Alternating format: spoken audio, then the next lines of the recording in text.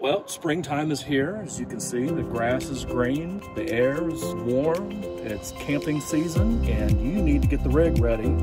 We're going to show you what to do to de-winterize your camper.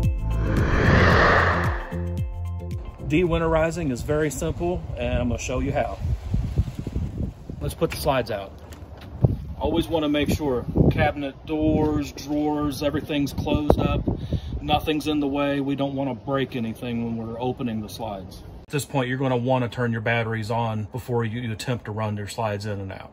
Doesn't look like anything's in the way. We're going to hit the button and see what we got.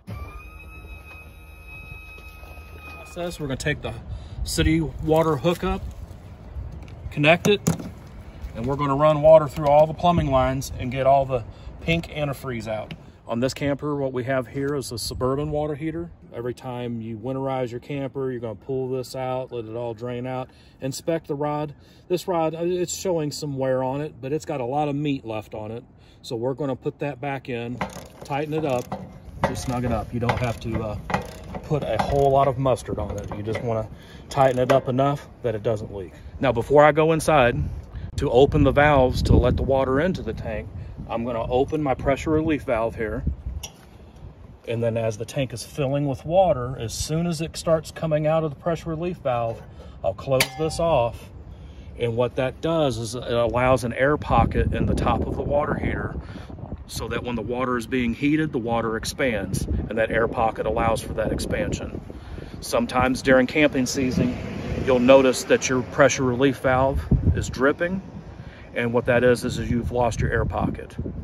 And so all you need to do is just turn off the water, come open your pressure relief valve. When it stops dripping, close it back off, turn your water back on, and you'll have your air pocket back. Now that we're inside, come to the kitchen sink, for example. We're gonna turn on the cold. You see all the lovely pink, and we'll just let that run until it's clear. And then we'll kick it over to the hot side and do the same thing again. Kitchen faucet's done. Come to our bathroom and do the same thing. Remember to do both the hot and the cold side to get all the antifreeze out. And there's no worries if you don't get all of the antifreeze out of line. It is a non-toxic formula and it's completely harmless. It won't hurt you. Now we'll turn around and do the toilet. But the toilet doesn't have a hot side. Just by the way. And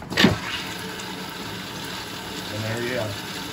All clear, ready to use. And then we'll go and do the valves on the back of the water heater to allow the water to fill the tank. If you look under there at the water heater, we got 2 valves.